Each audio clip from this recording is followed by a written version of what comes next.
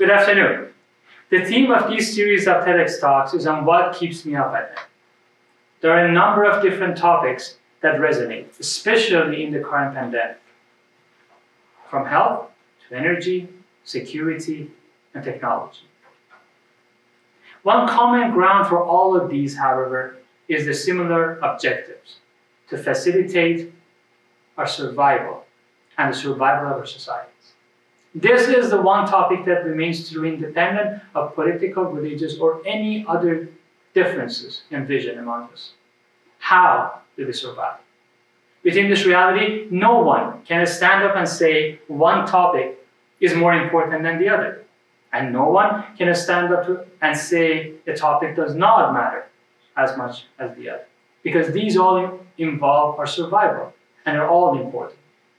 This is the very first principle of democracy, the very first step in peaceful coexistence amongst a multicultural and visionary people. The truth of the matter is that the world we live in is a complex one that involves multiple fronts in the war for survival. Technology matters. It matters to enable us to live longer, better, easier, and with better prospects. Bloodshed is a threat that needs to be dealt with towards a longer-lasting peace. Another, as important of a matter, is the war we have to win against nature. This is a battle that has very limited chance for retrial, one that the enemy has an embedded advantage and a right to win, one that requires extraordinary efforts and a unifying message for all those involved, one that is not limited to me or to you or even to our civilization. Rather, this is the one battle that unifies all those living on this planet for a longer lasting survival. We have been fighting this battle for the entire life of our species. But now, we have identified a name for it that resonates across the globe. One that everybody relates to, and it is called climate change. What do we really mean by climate change? Where did it come from? Who is responsible for it? These are all the questions that we keep asking ourselves and the ones we keep trying to answer in elections, in research, in developing a plan for the future. But not all of these are the right questions to ask. Climate change is not a single phenomenon that we need to address. It is not an isolated process that needs to be reversed. It neither is a socio-political challenge that we can tackle in demonstrations or marches, nor it is a scientific problem that can be handled by researchers and scholars. Not alone. It is a different phase of our conflict with nature that has been happening through millenniums. It requires all of us, and it requires all our attention. The best that we can describe and define climate change is through facts and observations.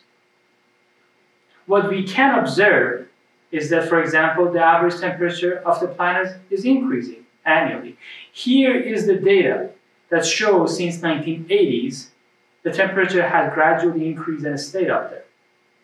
This makes it a factual observation, not an interpretation, not a political argument, but a real observation that we can measure.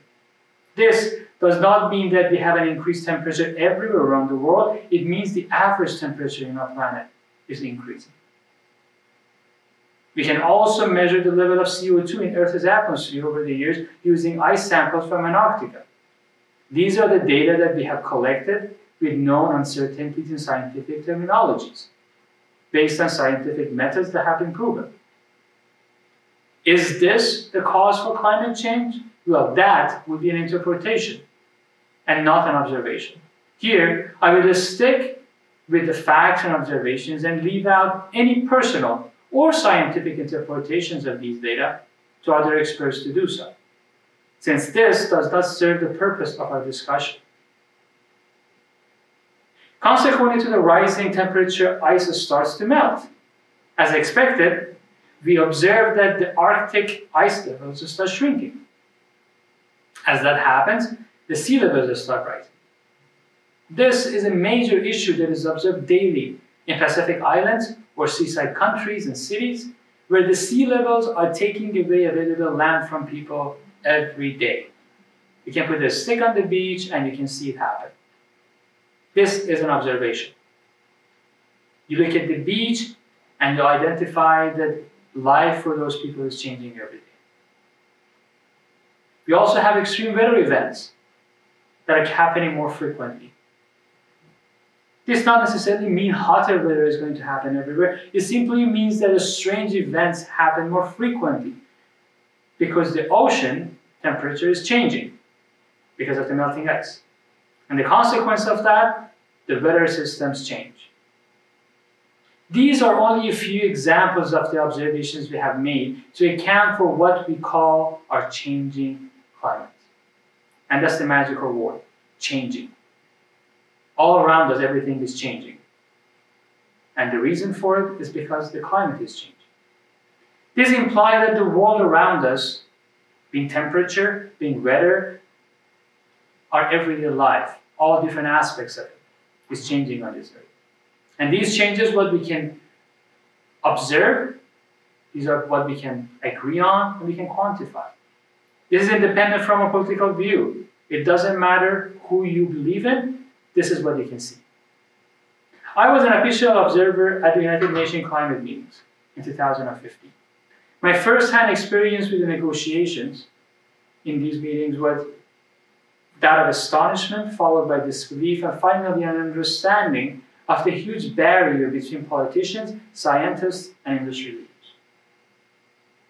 The main problem, though, was that negotiations are not done honestly toward a common ground, but rather to simply put the burden on the other party. There are also the issues of feasibility, scientifically and technologically sound goals, and the discussions on what we are aiming for and fighting for that we cannot achieve in time. The UN is investing greatly on research to prove that climate change is real. Well, they should be focusing on research on means to address the effects we are already observing and experiencing today. Let's say we prove that climate change is real and identify the person responsible for it, all beyond any doubt to anybody who's listening to us.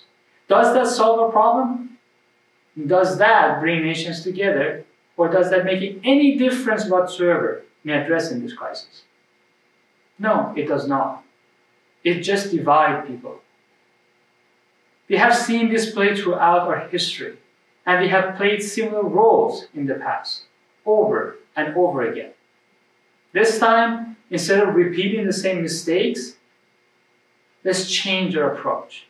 Let's focus on the problem rather than the sideshow of who is to blame and how to make them pay for it.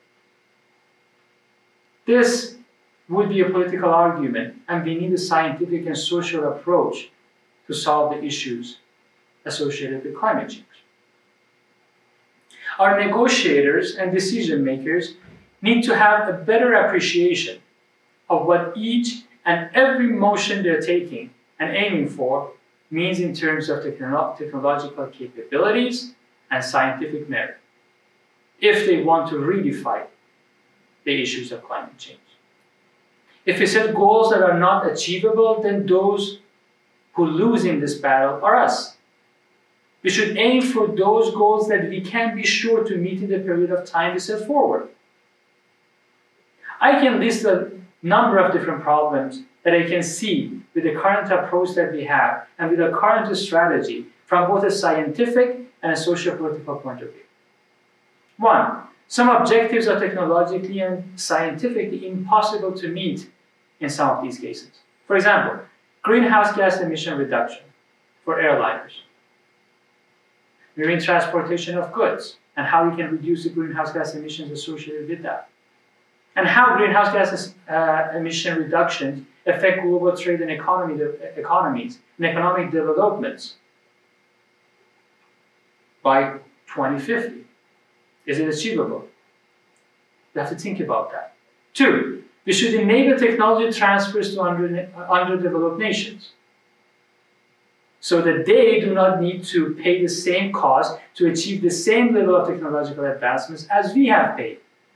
It will be faster, it will be easier, and less costly, both for the environment and otherwise. Technological embargoes are problematic. We need to open a technology bank for transfer of scientific and technology developments across borders. Population control is another problem, an important issue that we need to address in our developed nations. Sustainability in energy production is as important as it is to look at the consumption of that energy. Number 4, populism. The burden should be on industries and governments rather than people in the first place. For example, if we try to enforce carbon trade and carbon-related policies at a time of economic difficulty, it will backfire. We need to be vigilant of public perception, and we have to start with what matters the most today, and people can deal with that. We need to focus our research and development on the industries and technologies that matter the most. It is not about only how we generate power, how do we extract energy, it is also about how do we transform it, how we transport it, and how do we consume it. All of these matter. And these all requires new and revolutionary approaches to the concepts, rather than just making small tunes into technologies instead of making a big difference. Let's just start thinking and realizing that new technologies that we need are thinking out of the box. We need a new definition for innovation, because what we need goes beyond our current understanding of the term innovation. These set forward a fruitful approach in solving a common problem. The same way we got together to solve the current pandemic, we have to get together to solve the problems we face with climate change. Answering the question of who did it has never been a unifying approach in any conflict or crisis. Finding the person to blame is the middle step in a long list of psychological steps and processes that are faced by humans when they're trying to address a crisis. We are finally at the point of acceptance. It is only now that we start looking for means to adopt and to address the problem or the challenge we have in hand. This is the nature of human beings. This is our psychology. If you're going to fight with nature, you better take advantage of our own. We have come a long way to be here. But to accelerate this process going forward, there is only one approach that I can recommend: finding a common ground amongst all our people. This common cause is valid for all those that are involved with this idea. One unifying voice that resonates across the political, social, economic, and scientific communities alike. One that aims not to address these polarizing questions that I have listed in the beginning of my talk, but rather to deflect the need to answer them. All while addressing the very nature of this crisis. One that goes beyond the bounds of green movements and extends past the prosperities that are promised by the oil and gas and energy enthusiasts. A world that satisfies all those that are involved, but only slightly. Oh, that is the magical trick to a monumental challenge. That is, if one side is all happy, it only could mean that others, all of their needs are not met at all. The common ground is clear here.